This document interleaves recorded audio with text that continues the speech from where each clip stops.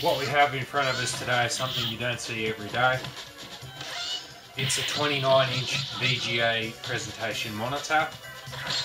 The brand is Vtel. The date of manufacture is 1998 and the model number is SM-72A1CN. I've looked up on the internet what I can to find out about the monitor, but there's not a lot of information. The company that made this monitor is still in business by the looks of it, Vtel. They have a website and they specialise in teleconferencing. What I believe they've done here is got a manufacturer overseas, perhaps in Taiwan or China, to produce a monitor for them and simply put their own stickers on the unit. You can see the Vtel logo, that is a sticker, and there is another one there as well. There are some controls down the front here. I don't have the remote for the monitor. The owner didn't give it to me, he probably didn't have it. It got lost, who knows. I'd certainly say it would have a remote, as there's a little window there for infrared. On the top here someone's put a plate on there. I don't know what that's for, whether it's to mount something to it or join the TV to something, and same here, there's a little Velcro strip. Around the back here we've got some ID. Again, there's the model number, also chassis number C-72A. The 72 would be in reference to the tube size, 72 centimeters. Made in Republic Taiwan, Republic of China. Then down to the connections. We have a RGB in, or VGA in. That's where the Dreamcast is going in right now. I should mention that that's the console we have hooked up presently. And we have a VGA out, RGB out. You can daisy chain these two other monitors. And over here we have the power for the monitor. That is a IEC connector, that's removable, quite handy. And there's an svideo, a composite input, sound input for the VGA connector, and composite out with sound out there as well. I will make mention now that this monitor does remind me of another one that I've reviewed in the past, which is called the Monivision. It's a bit newer. I think it's probably a descendant of the one in front of us now. The Monivision's a pure flat screen, same size, but there's just a few similarities. That the plastic used in the moulding of this shell, it's very similar. You've got shielding on the back of the neck board there, so it does remind me a lot of it. It's nice to see that there is a Toshiba tube inside. That's made in Japan. Always a good sign to see Toshiba. Of course, you've got your speaker enclosures there. And chassis downstairs. Well, now we'll actually have a look and see what it looks like. With this pattern up, you can see that it is quite square and converged well and fairly well centered. The only complaint I have, and I reckon this is because there would be some component in the TV that's wearing out, perhaps capacitors. You can see that fuzziness on the edge of the white lines there. It's quite visible. I think that's just, as I said, faulty component, so I won't blame that on the monitor. But it's pretty good. Pretty good, give that a thumbs up.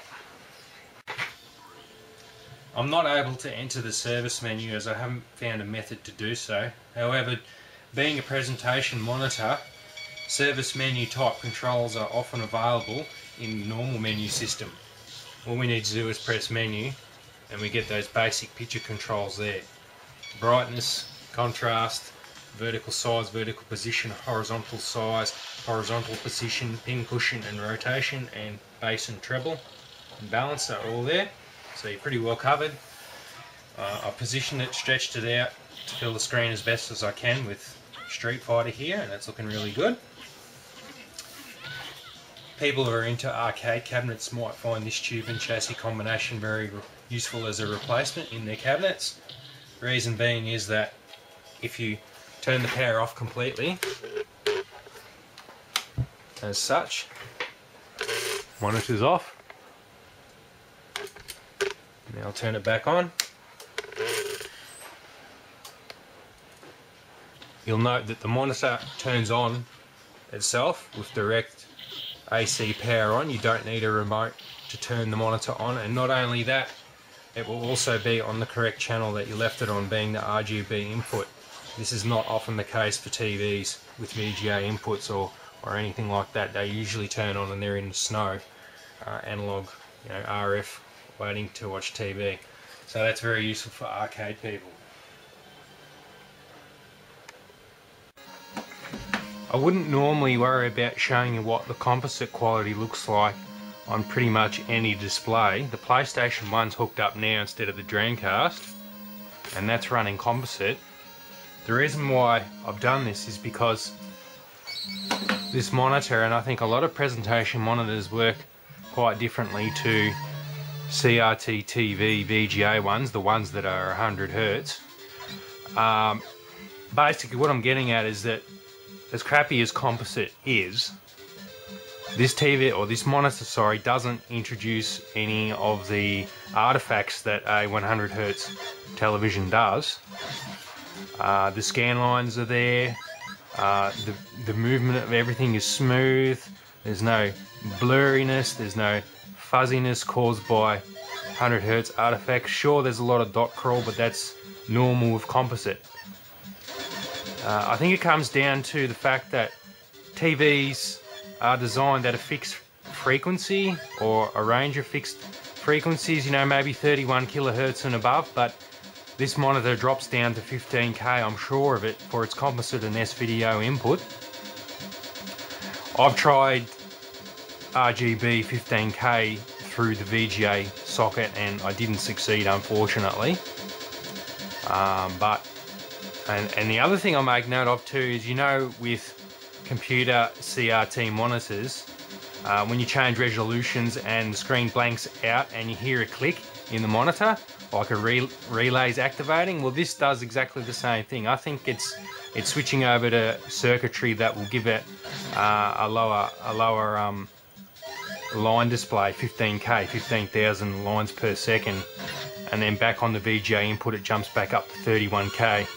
Whereas the VGA TVs are fixed, I think, at 31K and upscale low-res sources like this. I think that's the big difference. It's just a pity that this doesn't do 15K RGB, unfortunately. Anyhow, I'll move on to PC next, and we'll test out what sort of resolutions this thing's capable of displaying.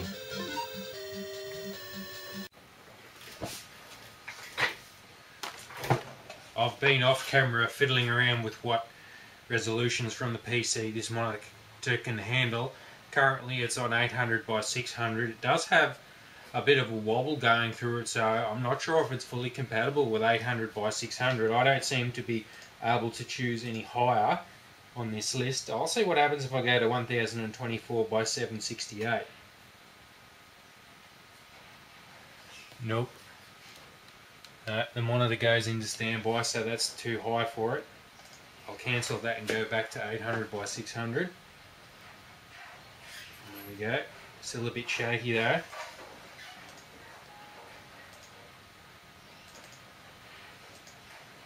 Go back to 640 by 480. Doesn't seem to be any problems there. 640 by 400. Doesn't mind that either.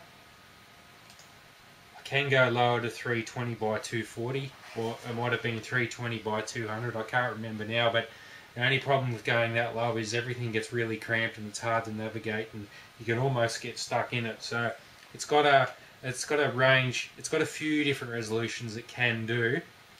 It's probably more competent than any VGA CRT TV from 1998, from any time around that period.